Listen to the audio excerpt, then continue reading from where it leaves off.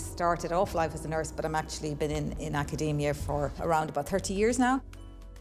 To have become a prof as a woman in the university sector, whether it was in Ireland or Scotland or England, was relatively unusual.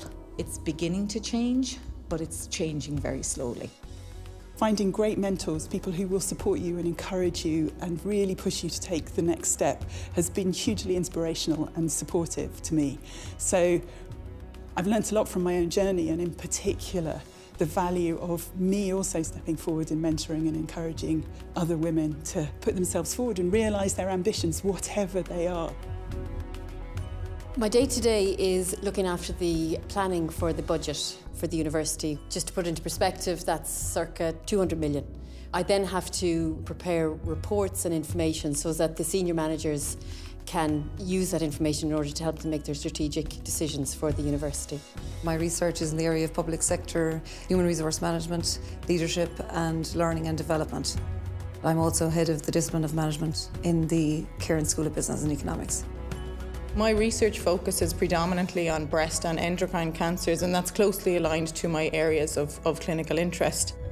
In the School of Medicine, we are quite progressive in terms of gender diversity and equality. There are a number of females in professorship positions and in leadership positions as heads of department, and even our head of school.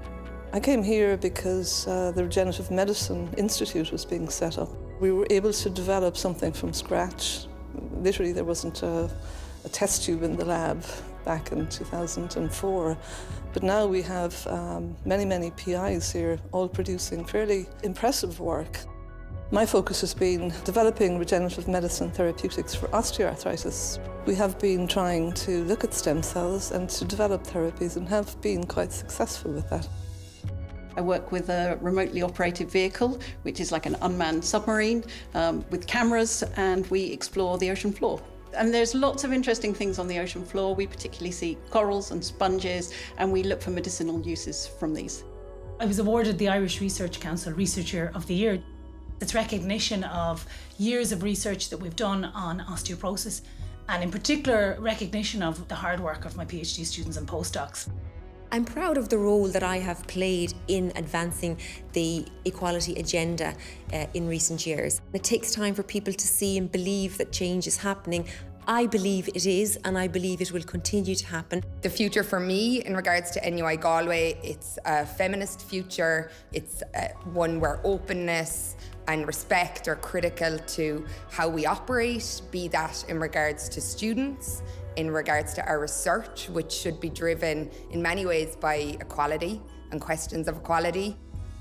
I think no matter what happens next, the most important things moving forward, or what will be essential, is really cultivating and deepening an ethic of care and a culture of kindness.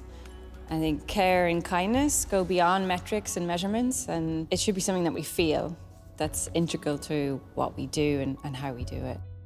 Tá seacht níhil á níanamh ag fuir na hallscoile le córas a sína swan a níomhisteach I gcóras na hallscoile, agus anas go raigh an hallscoil chun cín ó thaobh an cháin an istá. Tá sé tharám I seo dhéanamh.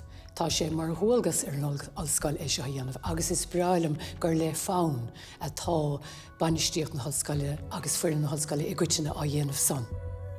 I've been really inspired by the work and journeys of pioneering women in the late 19th, early 20th century. And those women faced structural barriers far higher than anything I've ever faced.